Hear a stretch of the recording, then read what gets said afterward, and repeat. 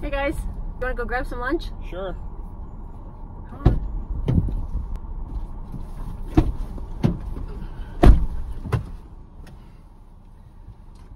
How are you? Good, how are you? Good. Hey, what's going on? Not much. So you're Monty and Melissa Beershank from MonMel Longhorns? Yes. Yeah. Right? And you now live here in Oklahoma. So Melissa, you didn't grow up anywhere near the Midwest, right? No, I am from Southern California, specifically was raised in Beverly Hills, California. Yeah.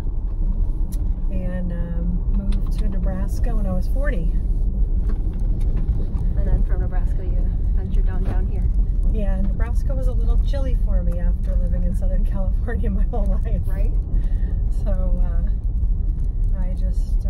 I convinced my lovely husband that we should move to a little bit of a warmer climate against his better judgment because he loved Nebraska. Because you were born and raised in Nebraska, right? Yep, Monty? I sure was. And you were in the military? Yeah, I did 22 years in the Marine Corps. Was a helicopter pilot. Okay. Any fun stories that you want to share? Well, I crashed twice, not of my own doings, but I lived to tell about it, so that's my claim to fame. The one time was near El Paso, Texas, right? One time in El Paso and the other time in Yuma, Arizona. Yeah. It was my piloting skills that That saved your life. saved my life. Nice. So you have, how many kids do you have? I got 3 kids, 2 daughters and son Nicholas. Yep. And then Nick comes to Longhorn things every once in a while. He does. So 3 kids and almost 3 grandkids. Almost, yeah. I got a little grandson, about 1.5 years, and I got a 4-year-old granddaughter and another little granddaughter going to be born here at the end of April. Okay. So how did you get involved with Longhorns? So go ahead, dear. It depends if you want her version or my version. I'll give you the truthful version first. Whatever. We got married in 2013 and we built our forever home, moved into it in 2014, and by 2016 we were moving out of our forever home into our next forever home, which was on an acreage. And I said, hey, it'd be kind of nice if we had a couple Longhorns as yard art. And Did you know somebody that had Longhorns? we didn't know anybody, so I got on the internet and we found a website and we found a mama and a baby that we thought were pretty cute. A 3-in-1. 3-in-1. We didn't care about horns. We didn't care. They looked cute. Right. So we bought them and had them delivered to our place, and then lo and behold, about 6 months later, we had 50 cows on our place. Somebody went on a buying spree? You know, hired hand. They make it so easy. They send you these texts. Just I was going to say hired hand is part of the problem. It's an addiction, but so we had 50 Longhorns on 18 acres, and that wasn't working out real well. So then my wife decided that we were going to move to Oklahoma. By then we had made friends with Joe Sadlacek, and so he was like, "Oh, you should move to Kansas." So we looked at some places in Kansas. Did you really? Yes, we did. Okay. And then I was like, you know, Kansas, it's still not very warm there. Right. Yeah, we couldn't really find any places that we liked. We drove to Kansas a couple weekends and looked at different places, and then we actually talked to Monty Strickland, and then we talked to Pam Loomis. Okay. And she's like, well, I'm a realtor. You guys have to move south of the Arbuckles. You gotta move south of the Arbuckles. And so that's how we wound up here, living actually right by Bob and Pam, which we love them, so it's okay. Worked out pretty Joe good. Sadlacek was part of the problem too. He So it's not only he delivered a few cows, and then he talked us into trading our original cow out for 3 of his. Yeah. It was a vicious cycle that just kept snowballing. I come into the whole buying thing. It comes to me naturally. Oh, this is true. So we went to the Red Macomb sale last year in May, and I got a bidder number, and my dad's like, let me see that bidder number. And he's like, and they started bringing cows into the sale ring, and he just started lifting his bidder number and he started buying some. And so one of the cows that we bought, Awesome Tipper, we measured her today. And so we measured her total horn, and she was 120 inches total horn, so we're pretty excited about that. Yeah. 88 and a half tip to tip, but 120 total horn, so yeah, that was pretty exciting. We're hoping to take her to the horn showcase and to the total horn measurement. Win some things. Yeah, that'd be awesome. But your dad doesn't have Longhorns. No, he just likes to buy. He just likes to bid and buy, you know. Whatever. Yeah. And then for your full-time job? I am a freight broker. Okay. I'm in transportation, so to speak. And I have an office in my house. So that's kind of convenient. I have that long commute from my bedroom to my office every morning. And I'm getting better actually about getting out of my pajamas in the morning and putting on sweatpants to go to work. No, I really enjoy it. It's a lot of fun. And Monty, you're full-time at the ranch now, right? I am, yeah. I retired from the Marine Corps in 2006, and then I went and drove truck for a while. I used to haul cattle around. So is that how the two of you met? No. We'll tell you about that. I'll tell you about that in just a second. And then I went, that was in northeast Nebraska, and then I moved to Omaha, and I got a job with the Air Force as a government civilian for about 10 years. And we met on Match.com back in, I don't know, 2010. And she had come here from California or come to Nebraska for a job, and it was the middle of winter, and it was the worst winter we'd had in a long time.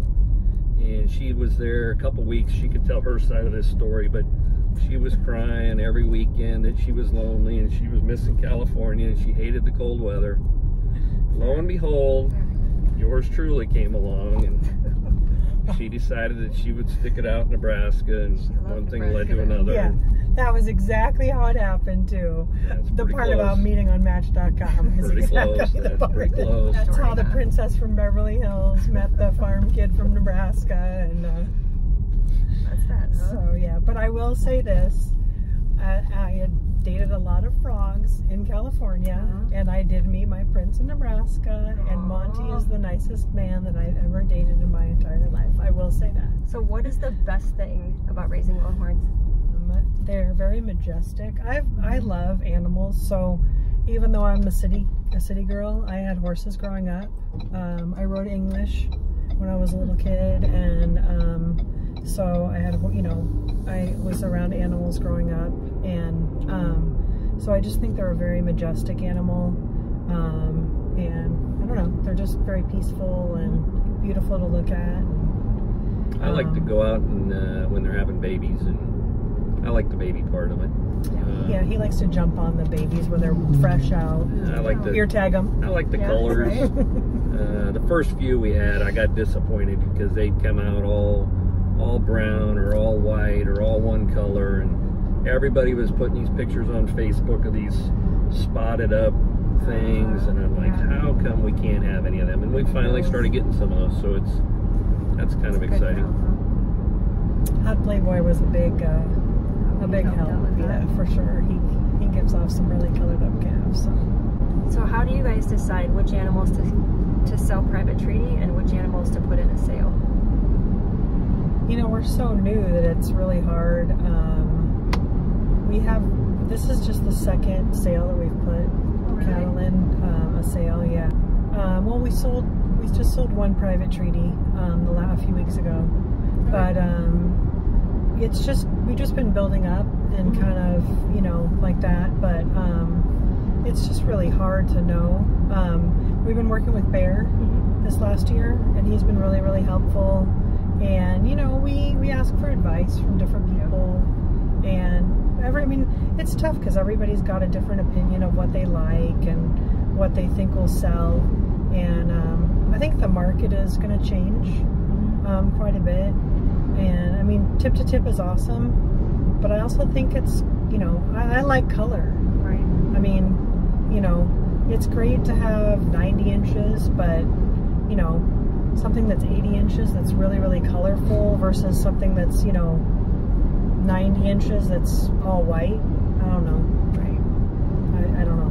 I guess I just, you know, maybe I'm different than everybody else.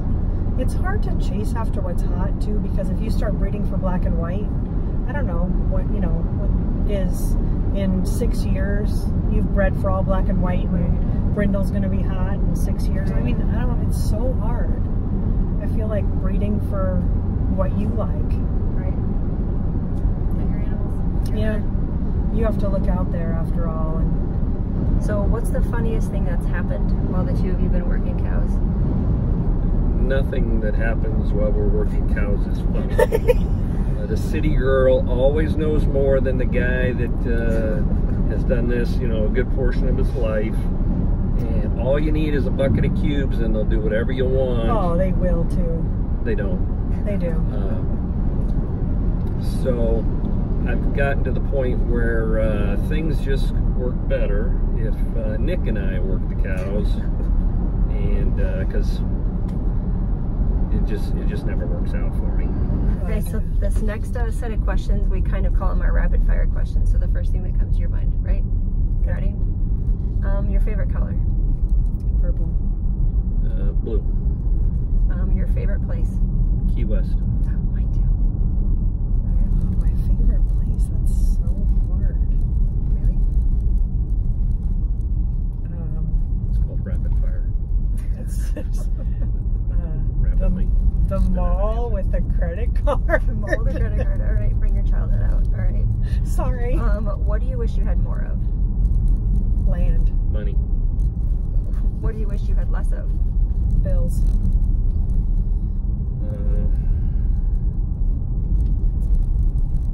Headaches. All right. Your favorite place to visit?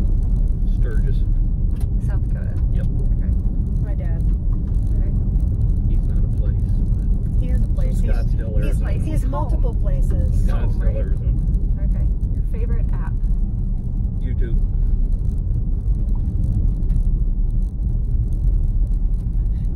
Rapid. Email. Your email. Okay. I'm always working. Do you have another one besides your email? What's your second favorite Facebook app? Messenger would be your favorite app. Would be your favorite? All right. Probably. Facebook Messenger. He's probably right. Do you have any suggestions or any tips that you've learned along the way since you've first got Longhorns? Don't, if you're a new breeder, don't buy the first set of cows that you think you want to buy. Trust me on that. Don't try and get the biggest herd you can. Get a small quality herd that you can feed with your pasture without having to buy a bunch of hay and a bunch of grain, and then go from there.